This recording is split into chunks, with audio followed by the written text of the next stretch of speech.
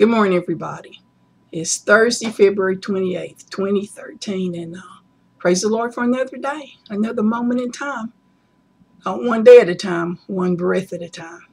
And I just want y'all to know how much I appreciate you and all your responses, and it just gives me hope. It does, and I'm glad that God's working through you, to encourage me, and I'm trying to do the same to encourage you. I want to go today to 1 John. I'm going to start with verse 5. This is the message we have heard from him and declare to you.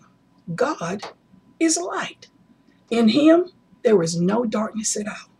If we claim to have fellowship with him, yet walk in the darkness, we lie and do not live by the truth.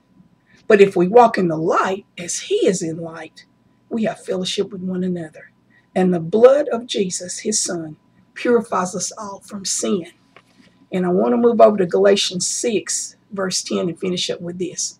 Therefore, as we have opportunity, let us do good to all people, especially to those who belong to the family of believers. Isn't it wonderful to belong to the family of believers? As we do. I know yesterday I was giving some shout outs to a lot of churches, and I missed out some. Smith Memorial and just different ones that I know are praying for me.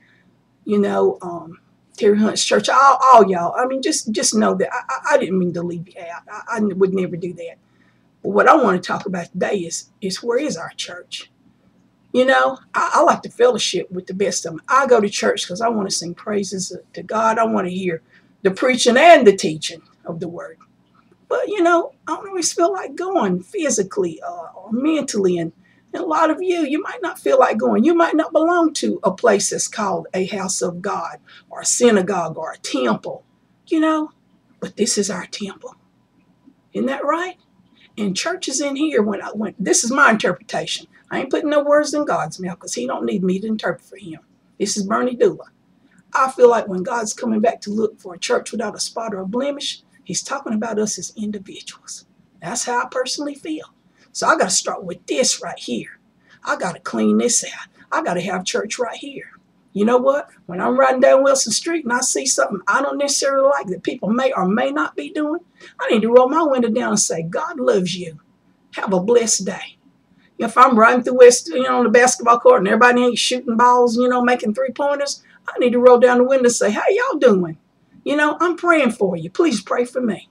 I could be going through Hoods Creek, Hoppertown, Bushtown, Doolatown, Sawmills, Bayton, downtown Lenore, Cedar Rock.